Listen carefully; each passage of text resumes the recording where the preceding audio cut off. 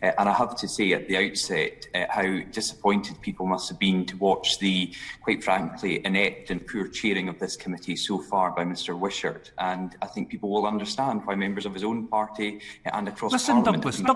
Douglas, Douglas Ross, there's no need at all to make attacks on the chair of this committee. I've been elected by the House to chair this committee. Could you please just get on with addressing your questions?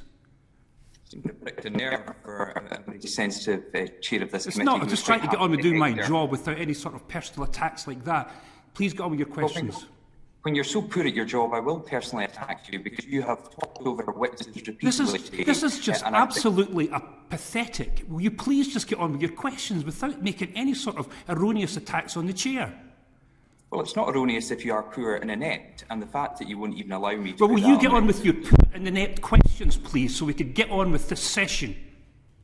So our impartial chair has already decided that my questions will not be as good as his, and I think people will see yet again the SNP don't like to be criticised. We just want to get on with this session. Would you please now just ask your questions? Hopefully you can calm down now, Chair, as I address my questions to the Secretary of State.